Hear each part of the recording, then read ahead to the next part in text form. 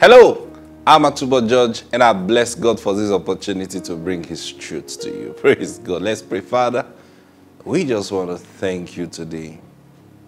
Your word is sweet. It is so sweet. And we love you for giving us your truth. What a privilege to handle your word. Thank you. And I pray for everyone listening and watching right now. Burdens are being removed from their lives as we speak. Yokes are being destroyed right now. In the name of the Lord Jesus Christ. Amen. Praise God. God is healing someone in the stomach. Something hard in your stomach is dissolving right now. Is dissolving right now. In the name of the Lord Jesus Christ. It is dissolving right now. Thank you, Holy Spirit. It's gone. Be healed. In Jesus' name. Amen. Now listen. As we share God's truth, open your heart. Whatever you desire, the Lord will give it to you. Now that's what happens in the environment of God's truth. If you open your heart, the Holy Spirit will be speaking to you. We may be talking about financial blessing, but then God can be doing healing in your life. So just open your heart and expect everything good right now. Praise God. So we've been talking about, from the beginning of the year, we've been talking about the importance of tithing. People don't still get this. Someone sent me a message the other day and says, I don't like it when preachers talk about tithing. Why don't you just preach Jesus? And I said, what am I talking about? Who have I been talking about? You see, ignorance is wicked. And when people began to rise up against tithing, now this was where they were headed for. And this was what Satan was using them. So that's why I wonder preachers who joined that bandwagon and began to say, tithing is not important. If you are part of those, you need to repent. You need to repent before the Lord and before your congregation. If you ever told God's people they don't need to tithe, you need to repent. Why? Because you can't even carry the burden that is coming on them. You can't carry it. I know what Jesus said. Jesus said, anyone who breaks the least of this commandment and teach men so, that man shall be called least in the kingdom. So you don't know the importance of tithing. Because you don't know the importance of tithing, so you break it. Now when I say break it, say, but are we still functioning in the law? Jesus wasn't talking about the law of Moses. Don't you get? Matthew, look at it. Matthew chapter 5 and verse 17. I want you to follow this carefully now. It says, do not think that I came to destroy the law and the prophets. I did not come to destroy, but to fulfill. Now that's very instructive. We'll talk about that another day. For assuredly I say to you, till heaven and earth pass away, not one jot or one tittle will by no means pass from the law till all is fulfilled. Now, what's it saying? Everything you find in the law will be fulfilled. Watch this. Jesus said, I didn't come to break the law, but I came to fulfill. Now, what does it mean to fulfill? It means to show the purpose, to show the reason. That's what it means to fulfill. To fulfill doesn't mean to bring to an end. No. to fulfill means to fulfill. This, you see how to bring to fullness, to make it, to bring its purpose into being. Do you understand what I'm saying? So when it's like, say, to satisfy, exactly. To show the reason, to show the purpose. That's what Jesus said he came to do. Now watch this. He said, for assuredly I say to you, till heaven and earth pass away, one jot or one tittle will by no means pass from the law till all is fulfilled. Now he came to fulfill the law. What's Jesus trying to say? There are laws that we will fulfill. Now why? That's to tell you that, listen, God wasn't in error when he gave those laws or he gave his word. Now, law here also means his word. Everything that has come out of his mouth. Remember, he says, it shall not return to me void in Isaiah 55. It shall not return to me void, but it shall accomplish the thing whereto I send it. Now, watch this, and this is the point I'm going to. Verse 19. Whoever therefore breaks one of the least of these commandments. He's not talking whether grace or no grace. Watch this now. He says, whoever therefore breaks one of the least of these commandments and teaches men so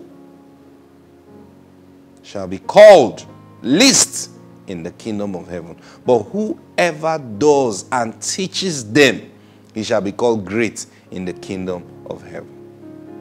Did you see that? So when you tell men not to tithe, whatever your reason is, you think you're sincere in your heart, you think pastors are eating money, so let people stop tithing. And then you begin to say, tithing is not in the New Testament. Tithing is, okay. Go listen to the broadcast I did last week. I showed you tithing is fully in the New Testament. That's the ministry Jesus is there receiving from us. He is receiving our tithes today. Go listen to last week's message if you're just listening to me right now before you start talking. Now listen. So, if you teach men to stop tithing, and you, because you have stopped tithing, or you never used to tithe before, no problem, continue. But Jesus said who you are. You are least in the kingdom. You know, the Lord was talking to me a few days ago, and I was listening to a preacher preach. And literally, he was raising money in his meeting. He was raising money. So he preached a sermon, and then he connected it to people giving money. So I was watching, and I thought, I said, oh, dear God. I didn't know this was where he was headed for. You know, I didn't feel too good about it. And then the Lord now spoke to me and said, do you know what? There is no problem with giving. I want you to listen to me very well. Whether you are deceived to give or whether you give willingly, the giving has never been the problem. So I said, Lord, what's the problem then? He said, the problem has always been the receiving. The receiving has always been the problem, not the giving. See, now that is where Satan attacks. So when you see someone who, he was rich, and then he was going to church, and then he began to give to his church or give to whatever, and then you now see, this man used to be very rich, but now he's down. And he said, what happened?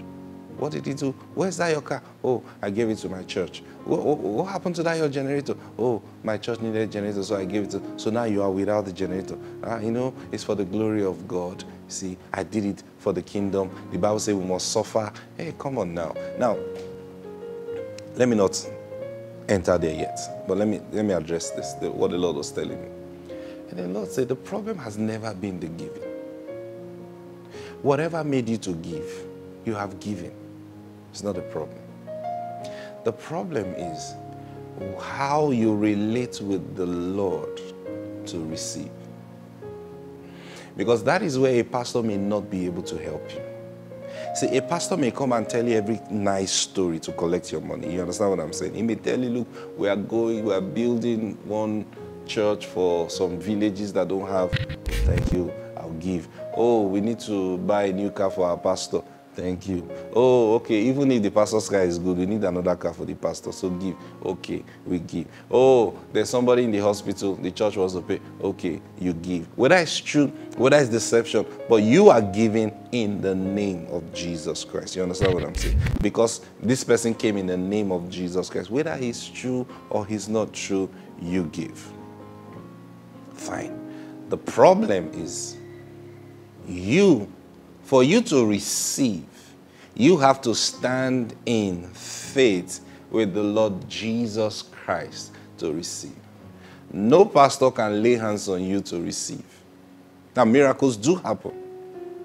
But I'm talking about living the consistent. So when you see people who gave until now, they are broke. And some of them got broke. They got angry with the church because I hear people say, I used to give to this church when I didn't have. I went to meet the pastor and said, the church should help me. And the pastor told me that, oh, I've not been praying enough. That's why I'm here. And then the pastor refused to help me. That's why I stopped going to church. You see, Satan has just folded your life and kept it in one corner.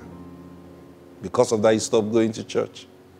You gave right, but you didn't know how the system works. That's why I keep saying, let's teach people these truths.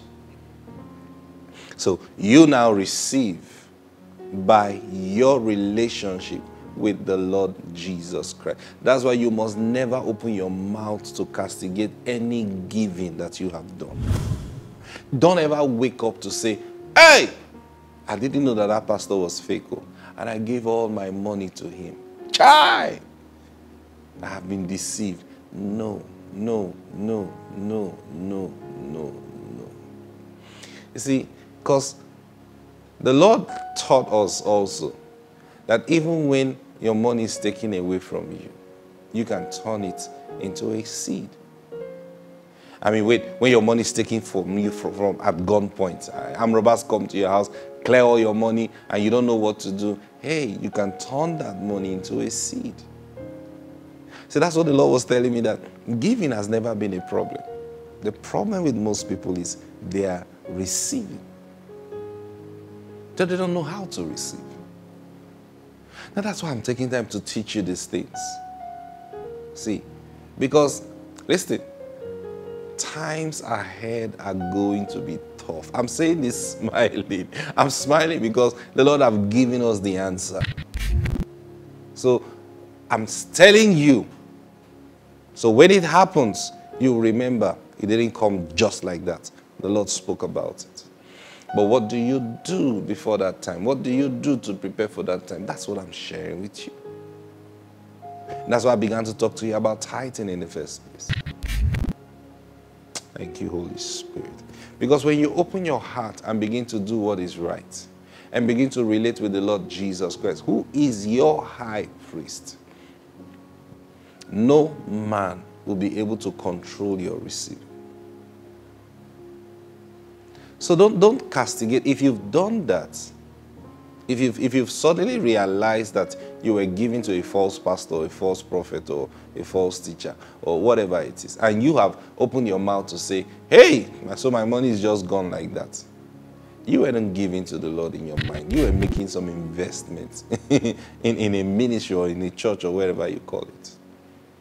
So you need to repent from that. You need to repent before the Lord. Say, Lord, I repent for saying or speaking those words. I come before you, Lord, in repentance. And Lord, I want you to teach me the right way.